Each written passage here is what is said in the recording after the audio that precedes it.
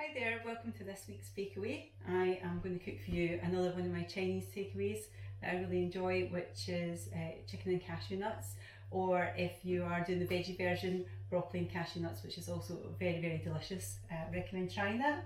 So to make this bakeaway you can use a wok, but if you don't have a wok then it works out really well just in an ordinary frying pan. I think I'm going to use the wok though, just to keep Neil happy because he likes to see things flying about in the wok.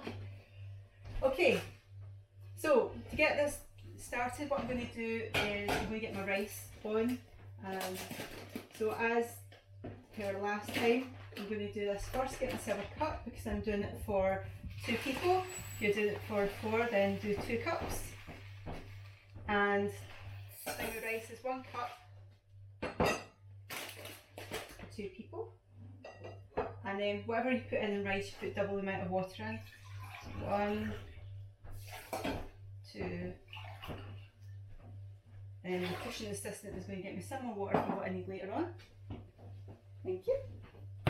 Okay, we'll put that on and leave that to boil. As soon as we get it boiling, we'll set a 5-minute timer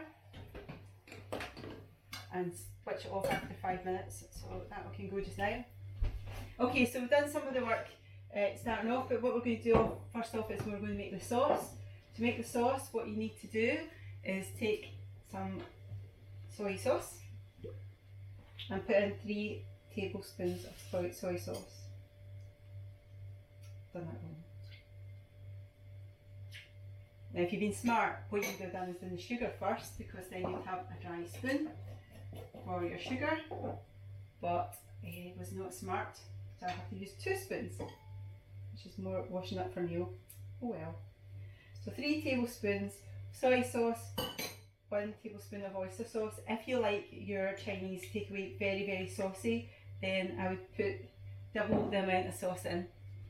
So that would be 6 soy sauce and 2 oyster sauce. You then want to add in water, so 3 tablespoons of water,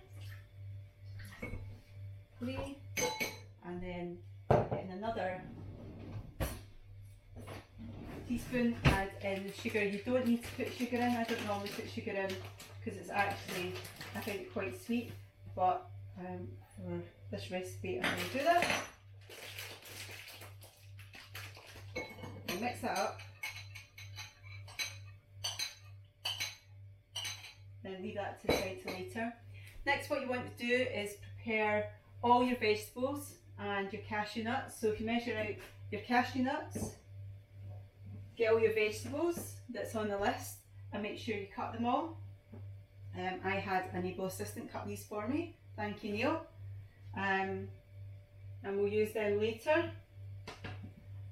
And then you want to take your chicken, pat it dry so it feels dry to the touch, and start off preparing that. So to prepare that, what we're going to do is we're going to put 2 tablespoons of corn flour in a bowl.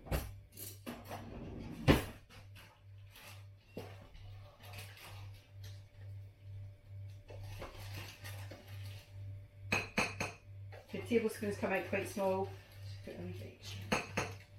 So this is just going to coat the chicken. So have just a little look at how much chicken you've got and how much corn flour. If you have too little, that's okay, you can actually just add a little bit more in a little while.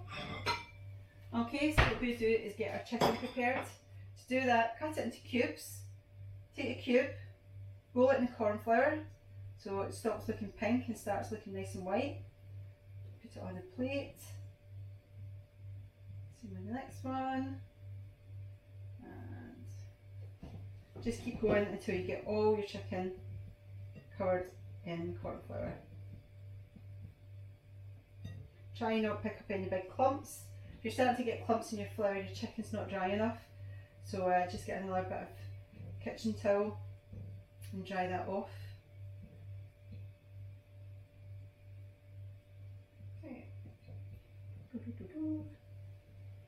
That's why you need one of these fast forwards.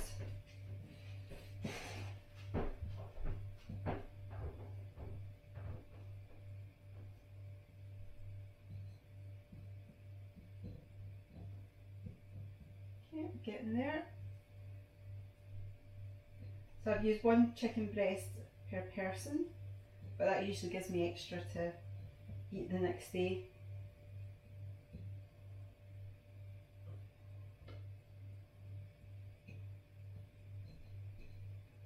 If you've got chicken and broccoli in your recipe, then you can actually put both in.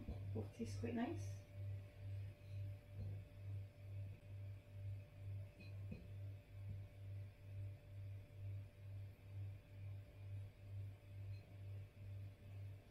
Okay.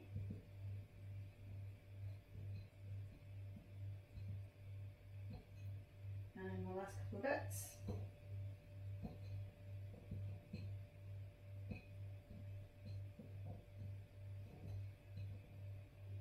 Okay, and that's everything ready to go. So I'm just going to wash my hands quickly just because I've been using chicken.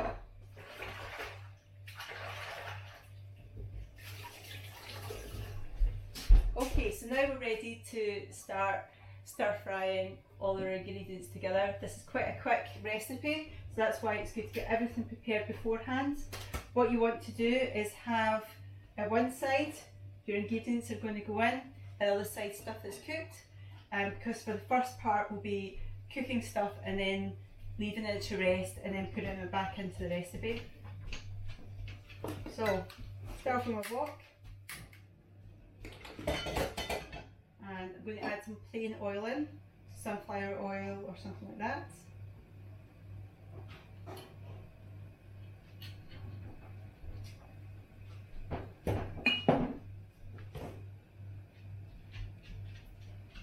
Okay, and if you just let your oil start to heat. So this first part is really quick, and that is toasting the cashew nuts. Okay, so just let your oil warm up and just put one in, just to wait for it to hear when it starts sizzling.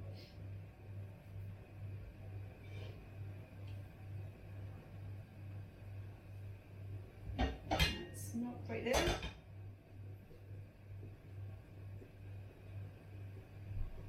The important thing is when you're doing the cashew nuts, you need to keep them moving them around and then get them out in the space of about a minute to a minute and a half. If you do any longer than that, they start to burn and it won't taste quite as nice in your recipe. Okay, so that's the oil starting to smoke and starting to sizzle. I'm just going to turn it down so it doesn't fill my kitchen full of smoke. And just gently put my cashew nuts in. And what I want to do is keep moving them about so they get nicely covered in the oil. Now it gets nicely flavoured with cashew nuts. Now I'm waiting for them to go from white to go into a nice brown. So that's the rice starting to cook, so I'm just going to put a 5-minute timer on. Oh no, because I've just done that wrong.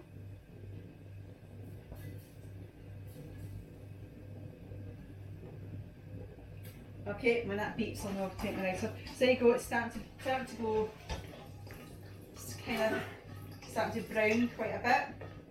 That was quite quick, so you want to get that out and just try and drain the oil off while you're taking it out, because you want to keep that lovely taste in the oil for putting into your chicken batter. Okay. So that's my oil ready now for my chicken. Okay, so next what you want to do is take your chicken and lay it out in the oil. Be very careful putting it in. If the oil starts to smoke, just move it off the heat.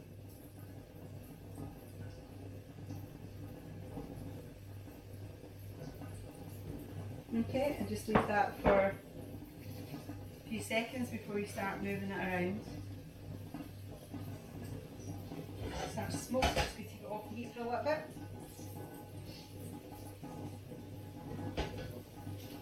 And once you can start to see just round the sides of the chicken, you'll see that the flour just starts to start looking a bit brown. That's when you can start turning it over.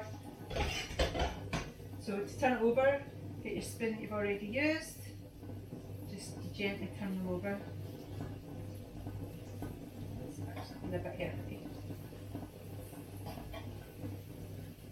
And this is just sealing the chicken and the flour so that when you start tossing it around in the pan, it doesn't lose all its flour. You end up with just big globs of flour at the bottom of the pan rather than on the chicken. Okay, just leave that for a couple of seconds.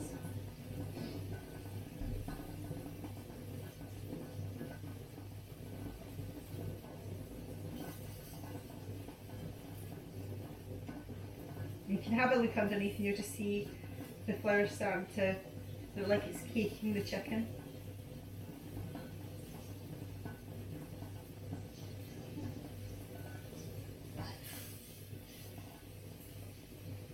Okay, so if you've got quite squarey bits, there might be other parts you want to just seal. So if you've still got bits that look kind of white and floury and pink, just put the chicken onto those bits as well. I don't know if you can actually see in the pan, to be honest. Can you see in the pan, Neil? No. Oh well. It kind of starts to look like that. You see the pan there? Yeah, so you can see I've still got some bits that look a bit pink and chickeny with white flour bits on them, so I'll get onto those sides as well. And it's good to remember where you started when you put the chicken bits in, so that you can know which bits have been cooking longer than other parts. And then just keep turning the chicken in the same direction as you put them in the first place. Just help you get a bit more of an even cook.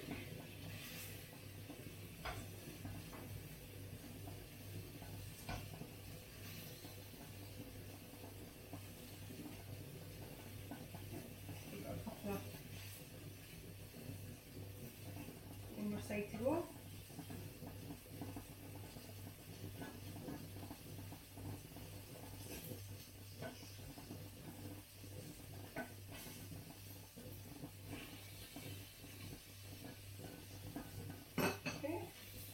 That's all nice and sealed. So what I'm going to do now is toss it around for a few minutes so it starts to cook through. The chicken takes about 10 minutes to cook, 10 to 15 minutes to cook through, but you will be also cooking it again in the sauce in a little while, but you want to at least give it a good 5 minutes at this point. If the pan starts getting too dry, just add a little bit more oil into it.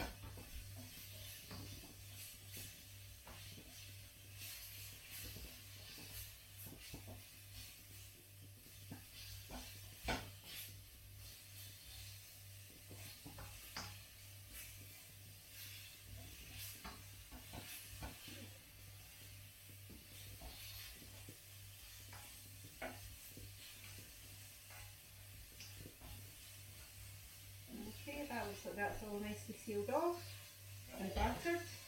So that's my first batch. That's my 5-minute timer for my rice, so I'm just going to switch off the water and that will now just cook. Nothing to worry about it sticking to the bottom of the pan. The pan has got a bit dry, so I'm just going to put a little bit more oil into that. Just put it at the side. Move it around so it warms up. And I'm going to add my next batch of chicken in.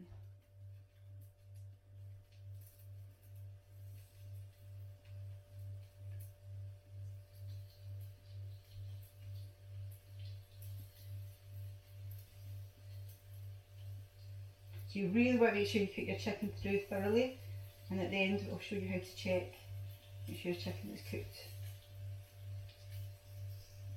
Okay, got that leave out in the pan. That's me finished with that dish.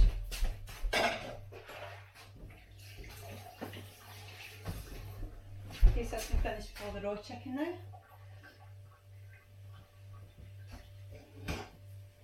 So once again, just leave it to start to go brown underneath, so you'll be able to see underneath the chicken, you'll be able to see the, just around the edges, you can see the flour changing colour.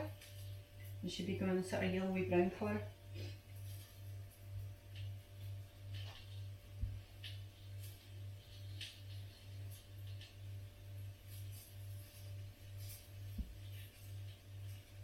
I should have some music going or something. Not quite right there. The bigger your chicken bits, the longer you're going to have to leave them to cook for. But the sealing bit should be the same, which is you're just, at this point you're just trying to get the flour to stay on the chicken and give a nice sort of gentle batter around the sides. We're just going to turn these over onto the other side, the second side. Right, 8-sided cube.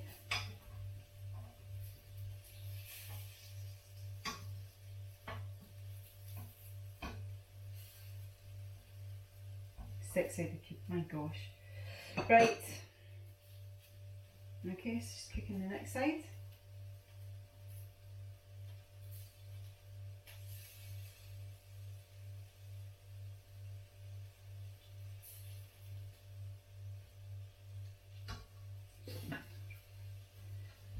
Okay.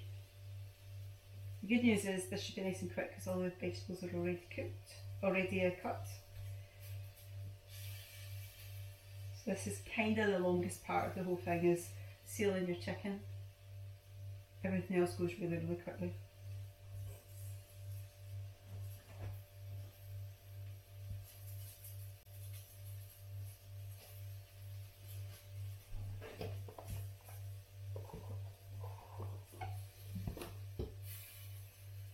Okay.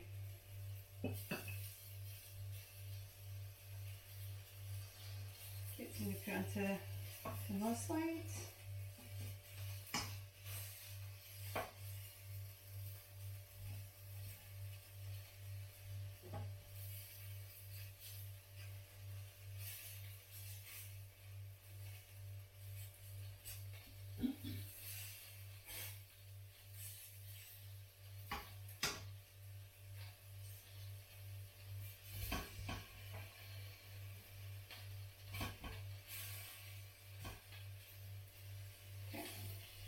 And let that brown off.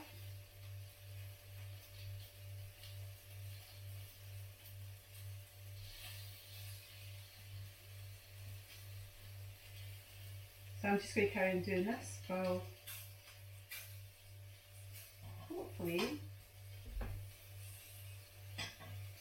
you'll come back when it's all done.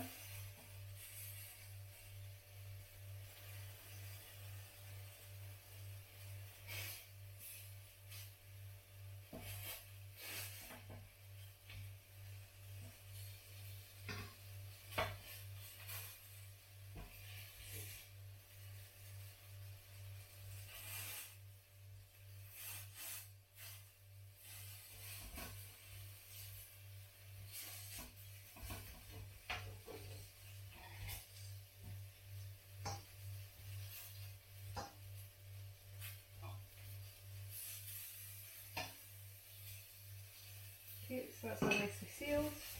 Now I can start tossing this bit of chicken about as well.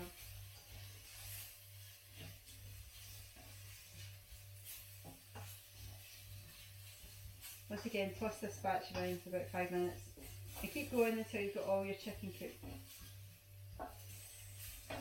If it starts to smoke, take it off the heat. If it gets too dry, just add a little bit more oil.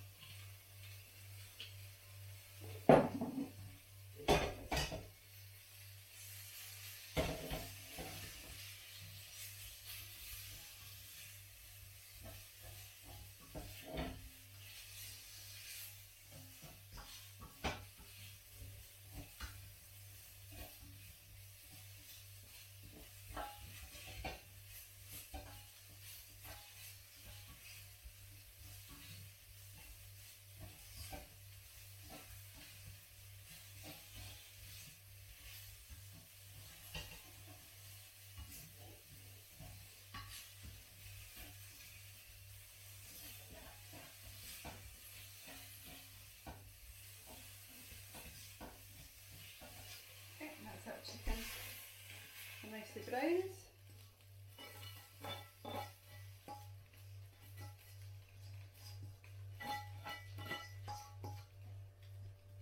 Okay, so now we've got our chicken done. and our cashews. The next we want to do is move on to our vegetables. So we're going to add a little bit more oil in. Careful doing this so that it doesn't splash up in you. Or splash up in you. So again, just roll it all the way around. So that you get that there.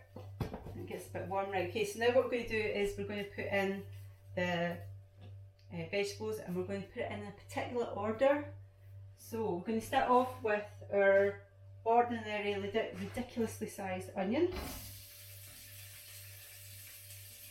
We put that in, and we're going to add in the red chilli. Now after you cut red chilli or touch red chilli, you just want to wash your hands in cold water so that you don't end up touching your eye and making your eye burn or anything else. And add in the garlic.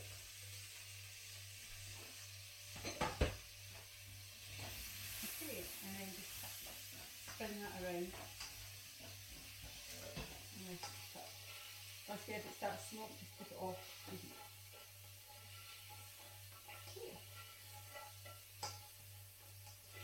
Okay, so we're just going to keep moving that around for a couple of minutes.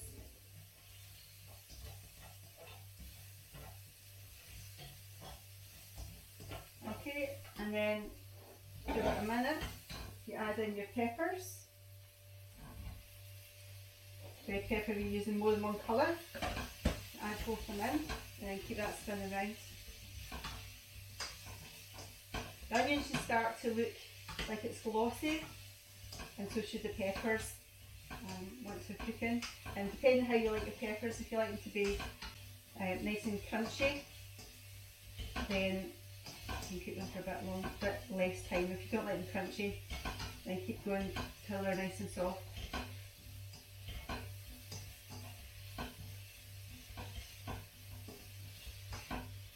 Okay.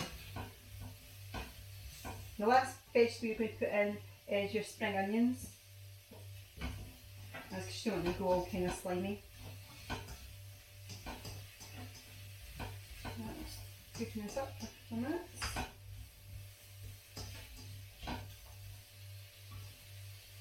So you can see it's starting to go glossy looking, and the onion's starting to look a bit see-through.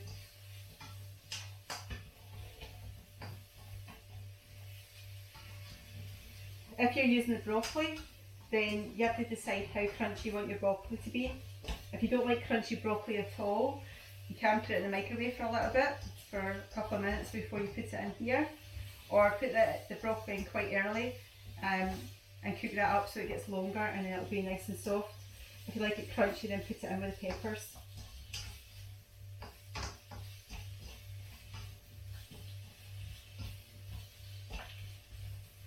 Okay. That's starting to look nice and glossy. So the veg is starting to look pretty good.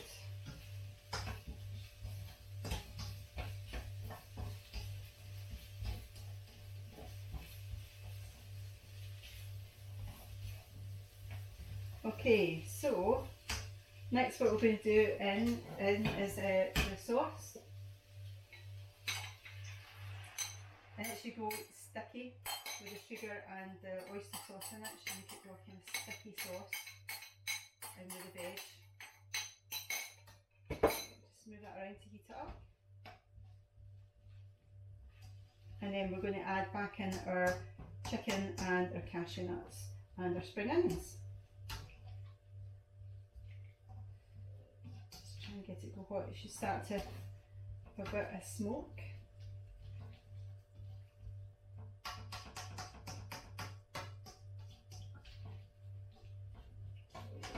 And you see it's starting to go thick.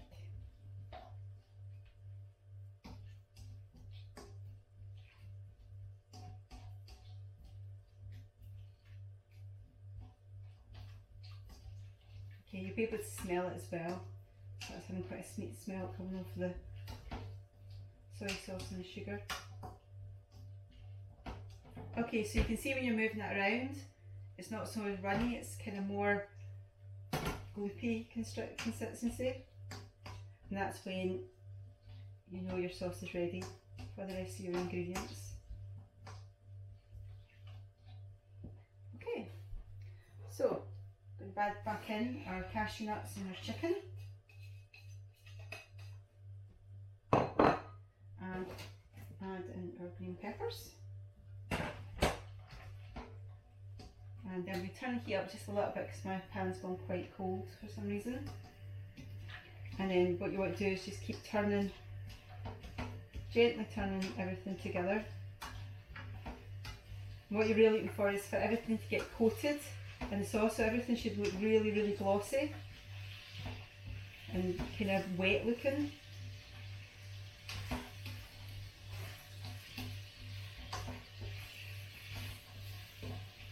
And the important part will be to check that the chicken's actually cooked.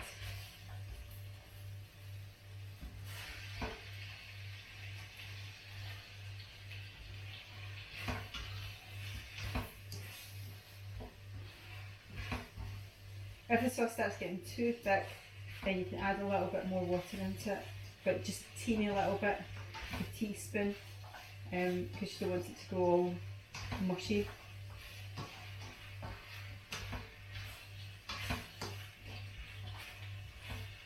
So it's starting to look pretty good. We'll turn the heat down again.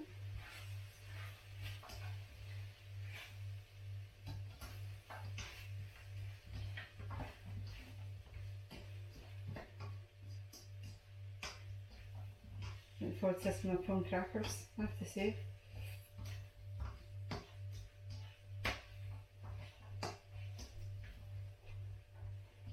Okay, and then the important bit that you need to do is you need to check that your chicken is cooked. So that's the part that's very, very important.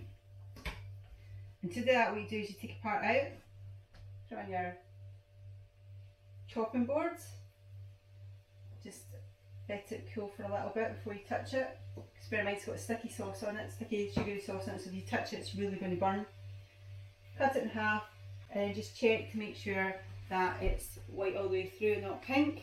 If it's still looking a little bit pink, which this one is, then keep cooking for a wee bit longer.